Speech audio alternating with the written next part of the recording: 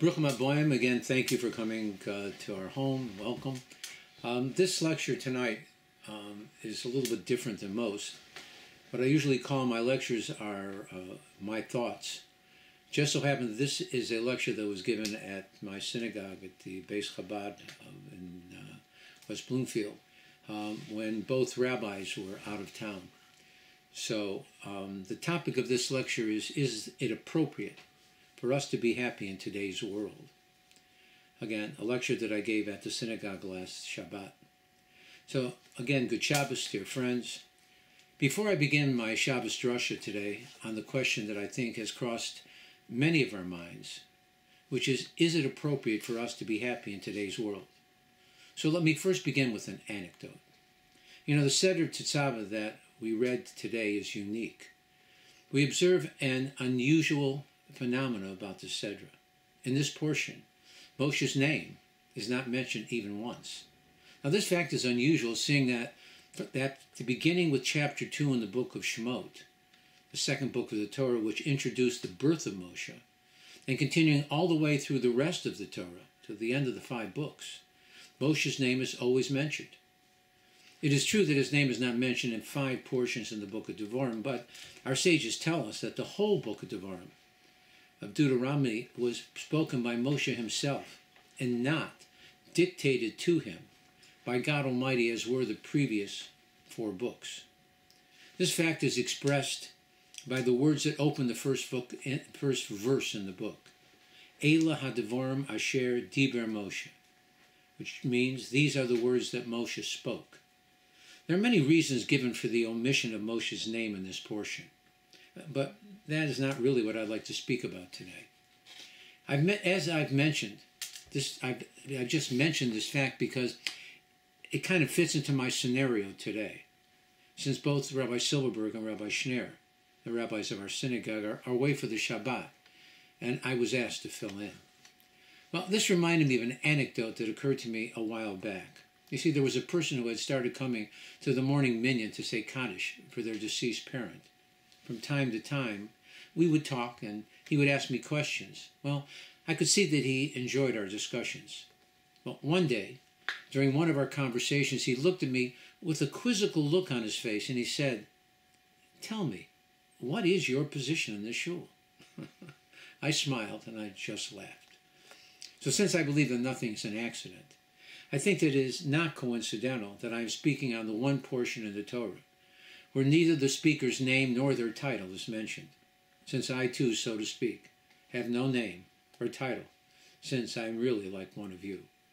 So let me begin with the topic of my drasha. Is it appropriate for us to be happy in today's world? You know, all of us are well aware of the difficulties that our brethren, those that are living in the land of Israel and in other parts of the world, are facing today. It is a moment in time where it is, as the Yiddish saying goes, schwer zu sein a Yid, difficult to be a Jew.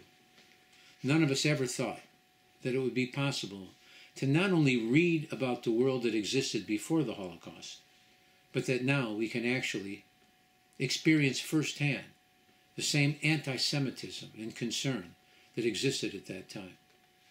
It is truly an eye-opener.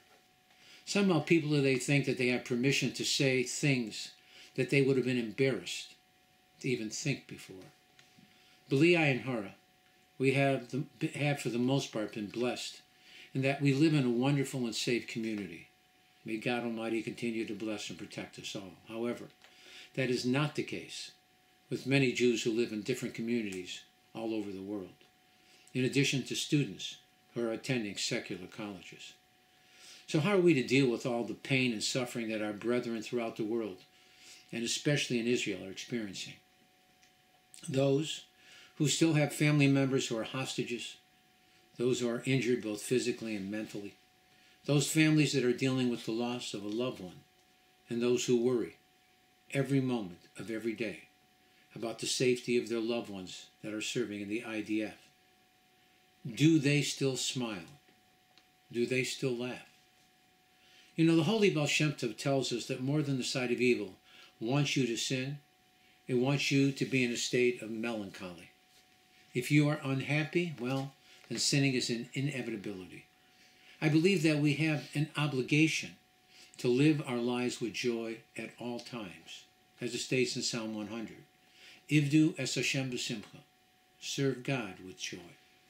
This is exactly what all of our brethren that are experiencing difficulties are trying to do daily.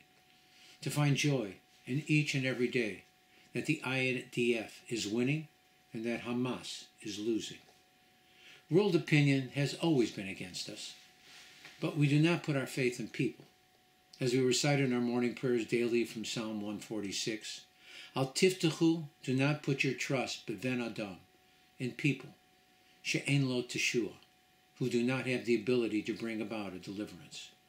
As the Alter Rebbe told his grandson, the Tzemach Tzedek, on his deathbed, trach gut ut sein gut.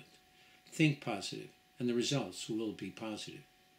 The Alter Rebbe explained to his grandson that heaven returns to us what we send up to God. If we send up misery and depression, well, that is exactly what we will receive in return. However, if we send up prayers of hope filled with positive conclusions, then that is what we will receive. I think that most of us see ourselves as spectators to the events that are occurring daily to our brethren in the land of Israel and around the world. We need to remember that we are one nation, one people, one body.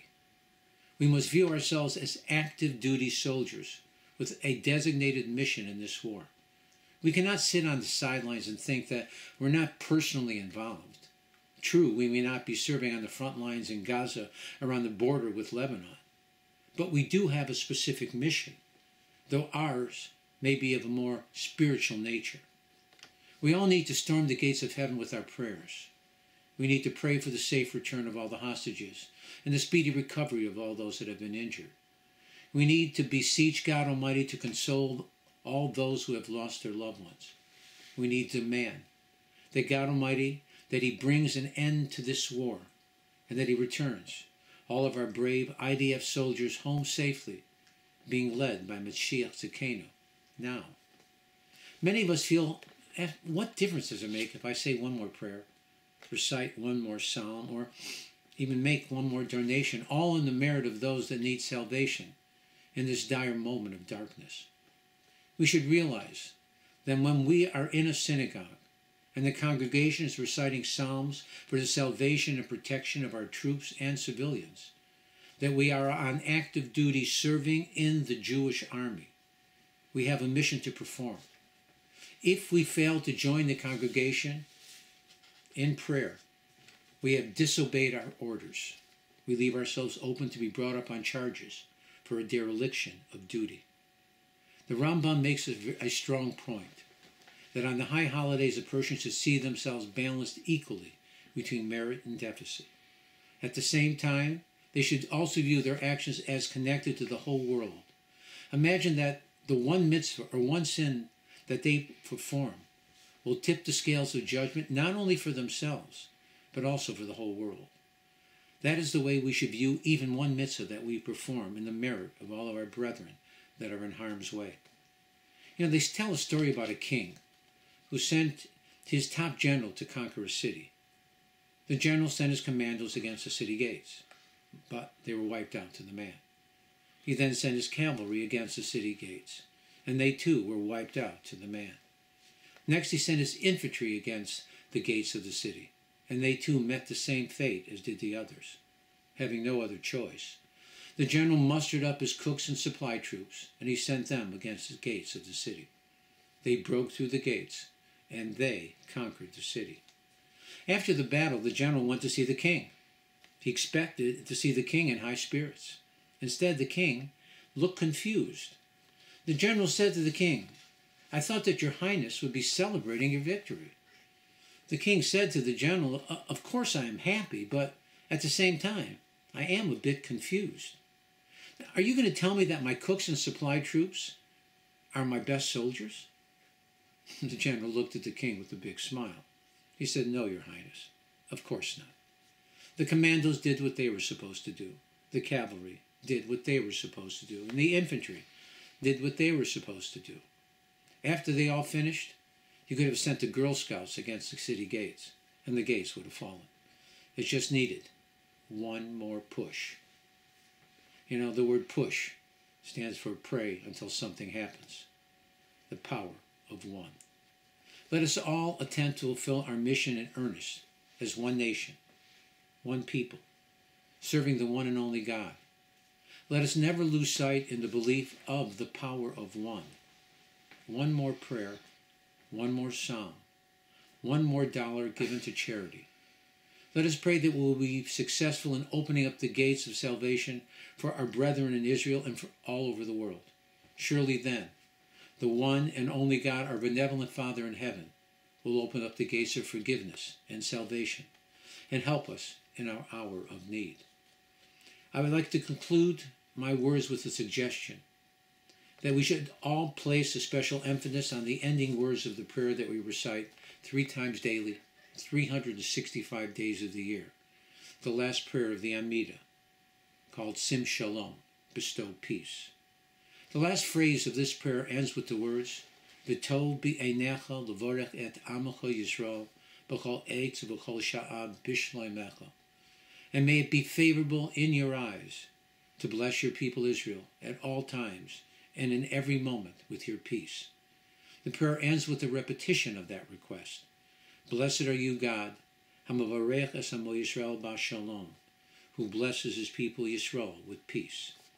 So in answer to my opening question, is it appropriate for us to be happy in today's world? Well, the answer is yes.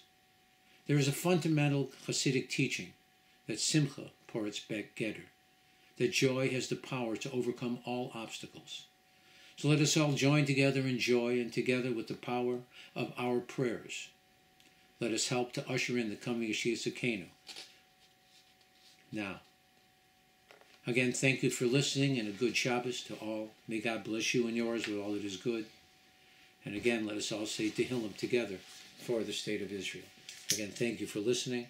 And again, remember, we are all soldiers together, wherever we are. We need to fulfill our duties. Thank you. God bless. Be well. Shabbat Shalom.